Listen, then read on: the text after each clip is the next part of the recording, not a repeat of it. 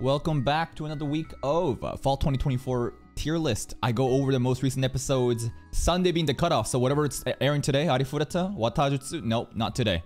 Gets cut off. So let's start with, how about we get rid of some bad news?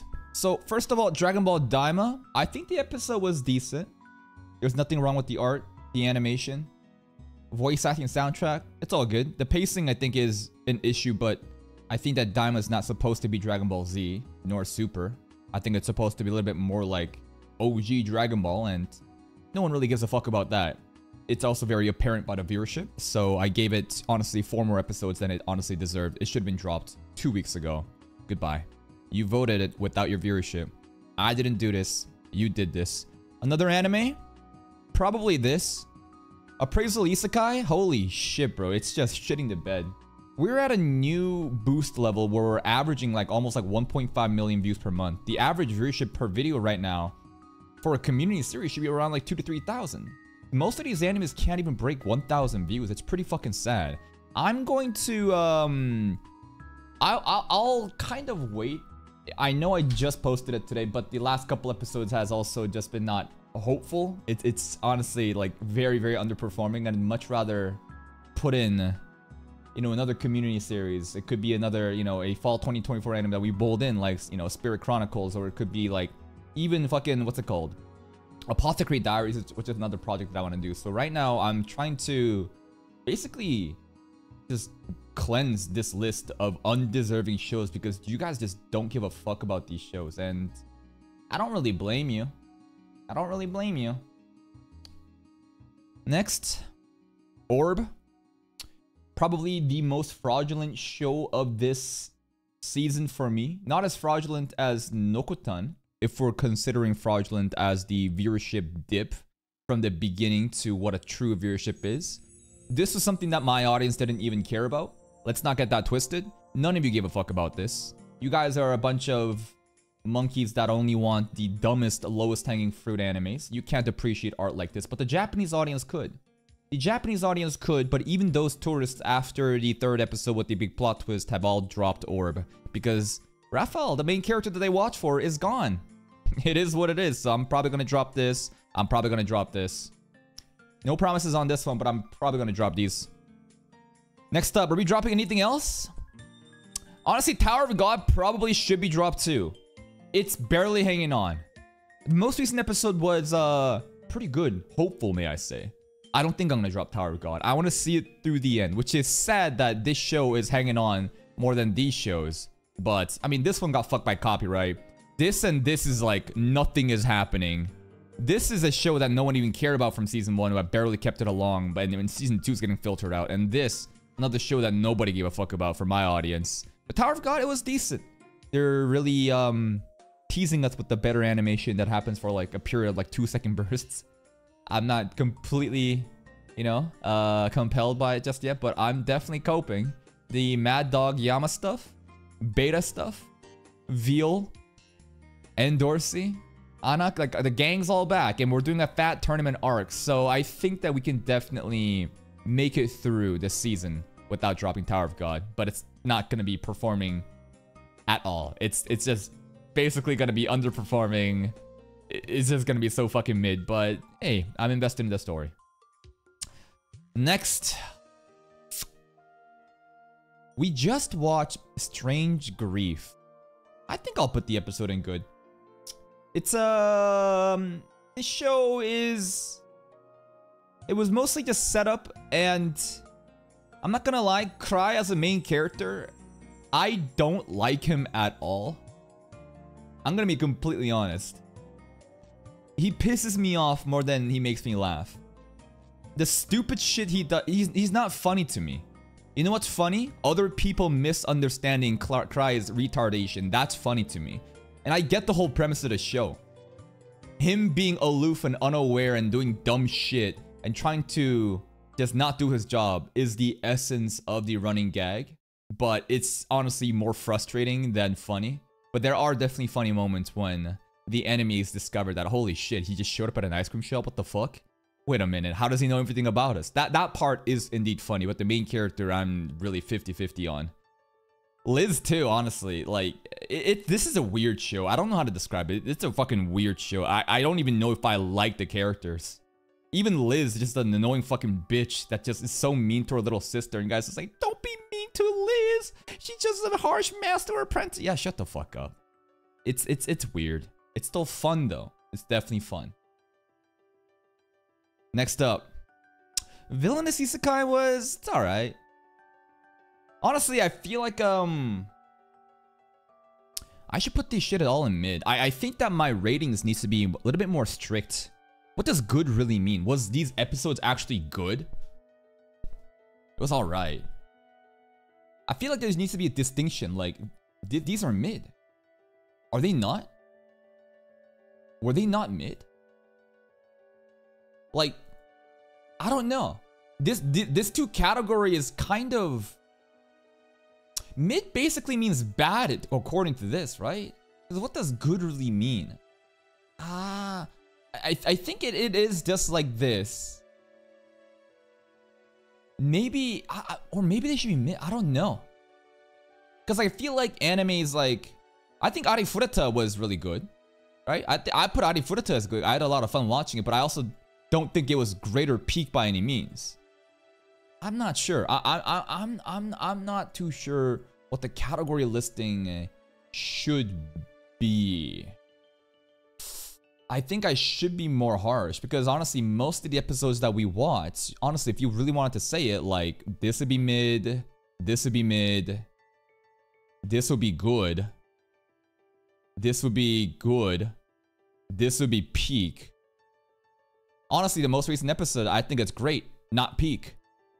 I think something like this is a little bit more representable of like what a good show is and what a mid show is.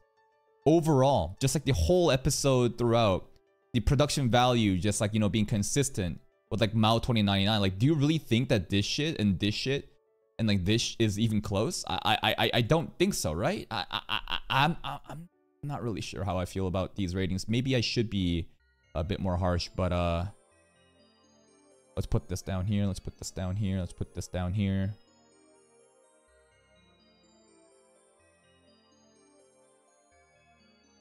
You don't get the blue box site? What blue box site? Blue box does not perform on anyone's channel relative to their other core content. It's probably like 17 people just fucking spamming and making a brigade to make it seem like blue box is really hyped up. No one really cares, bro. Newgate is very mid. I think that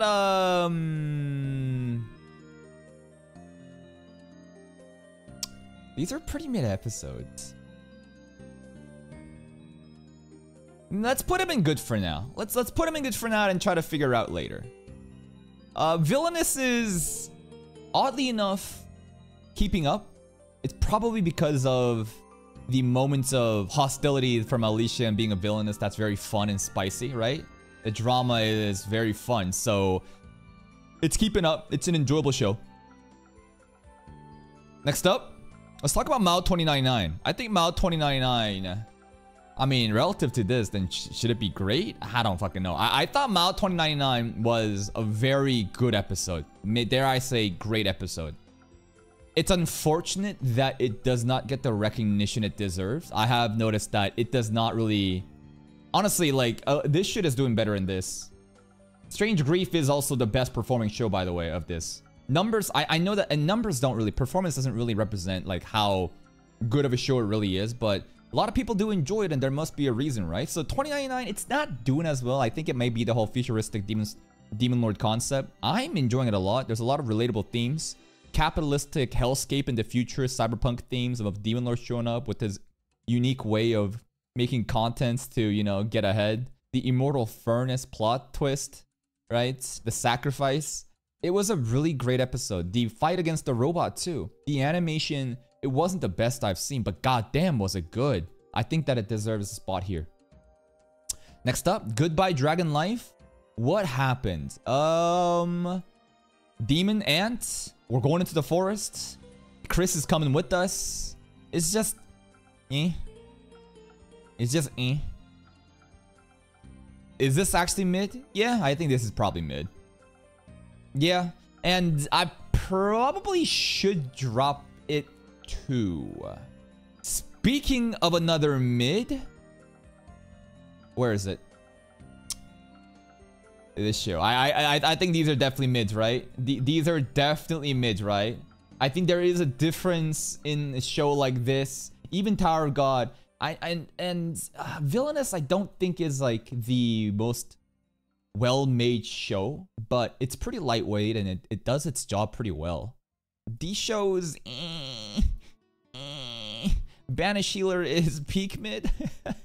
What the fuck does that mean? Now we're gonna have to partition it in different categories: low mid, mid, and high mid. But Banish Healer, it was a setup episode. Margulis the Goat is gone, which was the source of our entertainment. A new red hair girl has shown up, which reminds me of Malty from Shield Hero.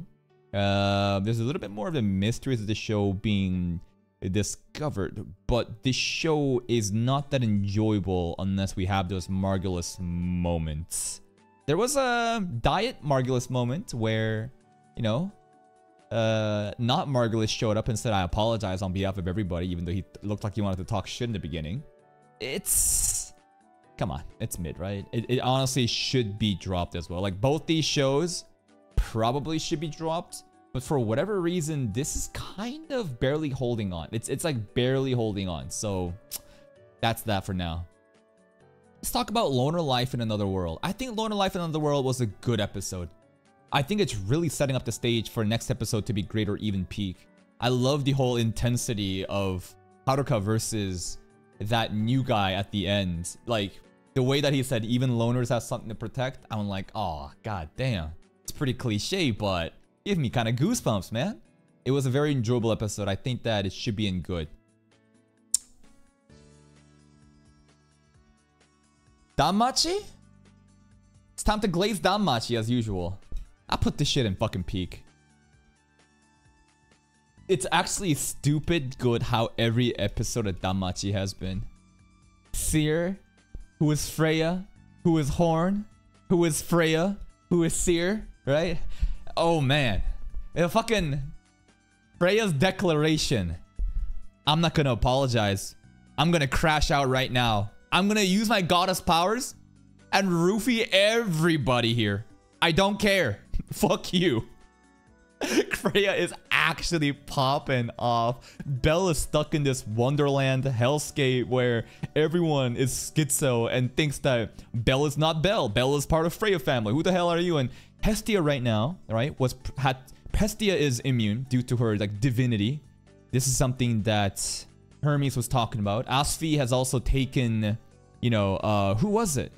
Asfi, and there was one girl that was it was Ryu, right? So there's a couple characters: Asfi, Hestia, Ryu, and potentially Hermes, because Hermes says when the time comes, you know, you should give me this letter or something, and there's a game plan to handle this. But I think JC's staff is just fucking killing it. They are absolutely killing it with Danmachi, and it should be getting way more views. But the fact that like it's clearing like 3-4K views relative to the other content in my channel, despite being like a very old show with not many people knowing, like the community is strong. The community is strong and they're out there. There's a couple survivors left, and I'm glad that we can enjoy season 5 together. Next up, Blue Lock. You're gonna think I'm fucking crazy. I feel like this shit was really like, bro, PNG Lock, it's just so hype. And this episode, there is nothing to be mad at because there was no soccer play. Meaning they can hide their shitty animation and they can let the hype story carry. And since the art looks good, like the episode was really, really, really enjoyable. The lineup of, I think it should be like that. The lineup of Blue Lock 11, the plot twist of Shido, and him even getting like shock collared, Hannibal Lecter treatment, Sai showing up, taking his ass, going to U20, the U20 reveal, Sai just shitting on the U20 striker, Shido also just like, they're just fighting. It's popping off. It's really hype. It was like a really, really hype episode, even though there was no dialogue happening, because everything, like, it's like the stage is being set. We're getting to know what the teams are. We're getting really into it. One last training camp to understand what the flow is. Even like the description of flow was so fun. But we saw the trailer for U20, right? we saw the trailer for U20, right? And I'm not sure. Maybe we could slide it and peak. Honestly, it's probably the last time, it's the first and last time that Blue Lock will ever be in peak, right? And if you haven't watched this episode, you have no fucking clue what you're talking about. And if you don't have the same opinion as me, the correct opinion, then you're biased. Yep, that's right. I have the correct opinion. What an oxymoron. But really, I think the most recent episode was probably the first and the last time of like being really, really fun. I don't think Dandadan was that peak this episode. It's a chill episode. It's not supposed to be peak. You guys are fucking glazing Dandadan, licking its fucking asshole every episode, saying it's so peak, it's so peak, it's so peak. It was great. But in terms of like enjoyment, Blue Lock was so fucking fun. It was so fun. And talking about Dandadan, let's go next. I think that Dandadan probably should deserve a spot here.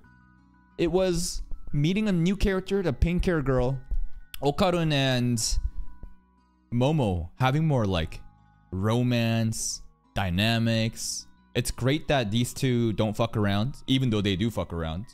They constantly just like the banter that they have is great, but the fact that they can honestly talk to each other about their feelings is so refreshing, because we watch so much stupid rom-coms where the entire content is these socially inept losers that can't talk about their feelings to expect other people to read their minds, and then bullshit happening and then being passive aggressive.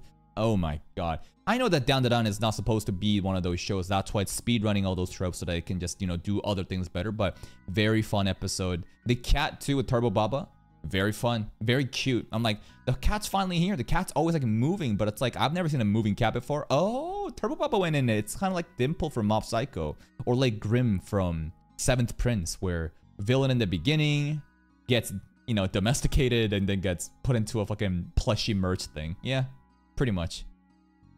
Next up, Arifureta. I'm gonna put it in great. Arifureta was very fun, except for the creepy, grapey part, which is just classic, you know, trashy isekai tropes. Luckily, that shitty prince got immediately executed, I think. I think he got assassinated with the poison spider thing. But other than that, just like the whole dichotomy of Hajime and Koki, the naive idealist white knight Koki, and the pragmatic realist anti-hero Hajime, I love it. More comedy. I think that Hajime is really different this season, and that's why it's even better. Hajime's like personality is way less serious, way more fun and laid back, and I think that's when Arifureta really shines. Stop taking yourself so seriously and dark and edgy. Have some fucking fun. Bullshit around, but make sure that the edgy moments are all still there. Arifureta is killing it. I'm really enjoying it. Nah, Notorious Talker. What was it? I think Notorious Talker was basically... I mean, shit, if I can't remember the plot, that's not good. Samurai guy? We went into the slums. There's like a samurai guy. There's like a fight club ring, right? And aside from that... That's it, isn't it? That's straight up it.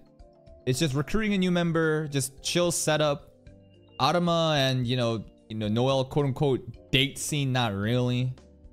And then the big bear. Yeah, it was alright. It was alright. The gun scene, bro, I don't even fucking remember. That's how forgettable that scene was. It's alright. If I have to, like that's a problem. If I have to actively think about what actually fucking happened, and maybe that's not fair because, you know, this is a Monday show.